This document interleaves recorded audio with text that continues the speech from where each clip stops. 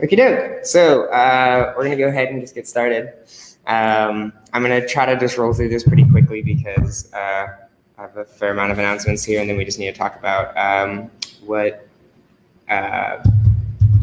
game day is gonna look like. So, Olivia, do you have any wins?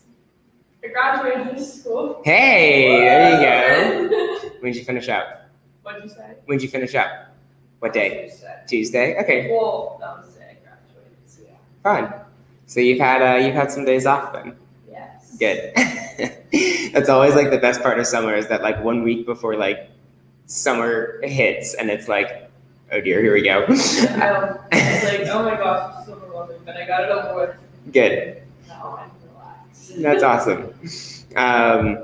I think my win would probably be conference. We have 175 kids signed up so far, which we're super excited about. And then we just got like all of our like merch and marketing stuff back today. So we have lots of like fun like banners and stuff coming. And then our t-shirts actually look like super dope this year. So, which I'm pumped about. So it'll be good.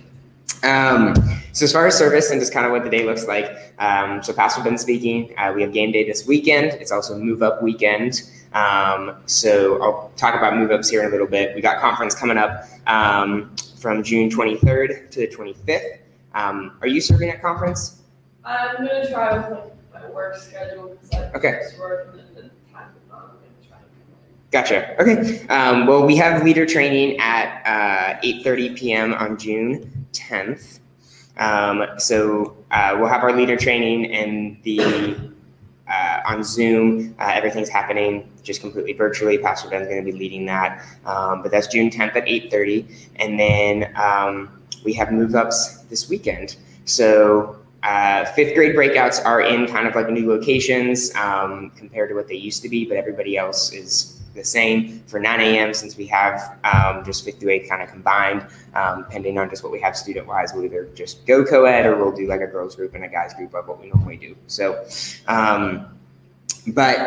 essentially for service, it looks pretty straightforward. We're going to go through service like we normally do. We'll have worship, we'll have a message from Pastor Ben, and then we'll break into groups. But on game day, we do only break into groups for about 5 minutes. So we'll be in groups for 5 minutes or so, and then we'll head outside to the inflatables. So I'll give a little bit more info about that here in a moment. But we do have our brand new fifth graders with us. So anybody that is coming in from fifth grade, we have a booth set up for them like we did at Sozo.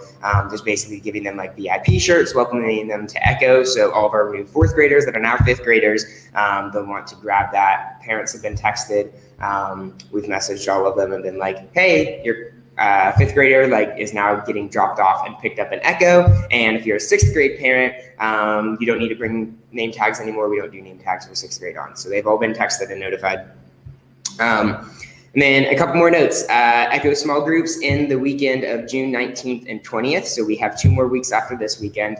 And then small groups go off for the whole summer. We continue running services. The interns typically run services throughout the summer, just without small groups. And then we also have Shadow Day next week. So we're inviting basically parents of any of our students to come to Shadow Day on June 12th and 13th. So they'll come, and the goal is this just after service is a chance for them to meet their child's small group leader. So just making sure that we're available after services on the 12th and the 13th, as we'll have parents coming back just to say hi because they're getting texted and communicated through Parent Connect. And then the last announcement I have before we just kind of go into a little bit about game day today, we have our leadership development guide. So it's basically like a monthly training that our church puts out. You guys have all gotten a text yesterday, but it basically is like a once a month training that all of our staff and our dream team goes through together. So last month we talked about a culture of excellence. This month we're talking about adding value. It's super, super simple. It's like typically like a 10 to 20 minute video training, and then a little bit of a longer development guide that kind of goes with that. So there's a PDF, and then there's some additional messages for like going deeper. So you could make it a weekly thing, but we're asking that everyone at least go through the monthly training, and that gets texted straight to your phone. I think it just went out yesterday afternoon. So you should have it somewhere on your phone in a text. And then just last announcement, and then we'll pray. So with game day today, we do have inflatables. They're a lot of fun. We have a blast out there. They can also be extremely dangerous if we are not smart about it. So as students kind of go out there and are playing on them, just reminding them basically no glasses, no shoes, no sharp objects. If they have like earrings that possibly have like a loose backing, talking with them about that and having them take them off beforehand, just that there's no chance that we possibly like pop them. How would you know that? Well, I don't know.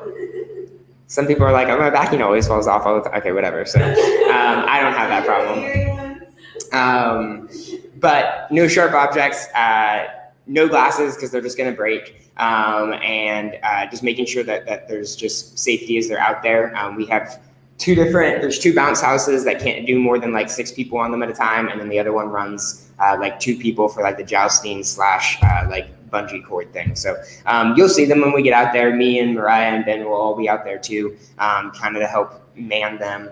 With 9 a.m. it should be a little bit smaller of a service, so I'm not expecting us to have a ton of kids out there with us, but I could see kids coming to the 9 a.m. because they're coming before it gets like really nice out and beautiful the entire day. So I can see people coming to the early service because of that. So just keep that in mind. Just making sure that we're just being strong leaders when we're out there, and making sure that the students just aren't going absolutely nuts, especially our brand new 5th graders, which sometimes just get really excited. So. But yeah, we'll talk more once we're actually out there, but we'll be in groups for 5 minutes, then we'll head out, play on the inflatables for pretty much the rest of the service, and we'll come back in at 10:15 as normal. So I'm going to go ahead and just pray, and then we'll hop to it. So Heavenly Father, Lord, I just thank you for today, God. I thank you for the fact that we just get to minister to your children this morning, Jesus. I thank you that you just look at every one of them, you just count them as precious children of you, God, and I thank you that we just get the blessing of being able to minister to them and just being able to spend time with them this morning, God. I thank you that as we go through game day today, Lord, that there is just safety for everybody involved, God. There's a lot of fun to be had, but most importantly, that the message and the words that we sing and that we speak today, God, are just reflected back towards you, God. I thank you that we look to you for that, Jesus. We look to you for guidance, for wisdom, and that your grace and mercy just follows us as we go throughout service today. I thank you for all of these things. I thank you for every student that walks in here, every student that has an experience with you today, Jesus. And in your wonderful, matchless name, God. Amen. Amen. That was a fast-paced service.